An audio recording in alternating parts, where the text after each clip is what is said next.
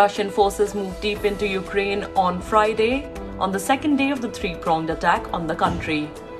Ukraine said that its forces are battling the Russian troops outside the capital, Kiev. On Friday morning, Ukrainian forces shot down a Russian fighter plane over Kiev. Reports said that the jet crashed on a residential apartment in the capital after being shot.